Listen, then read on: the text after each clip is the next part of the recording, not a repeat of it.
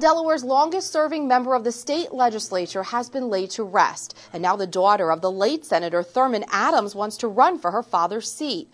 Polly Mervine of Bridgeville is one of at least 5 Democrats expected to throw their hats in the ring for an upcoming special election. Democrats are gathering tonight at the Greenwood Cheer Center to discuss the open seat. Hundreds of people gathered Saturday for the senator's funeral at Woodbridge High School. Vice President Joe Biden delivered Adams' eulogy. Biden said he depended on Adams as a friend and confidant for years.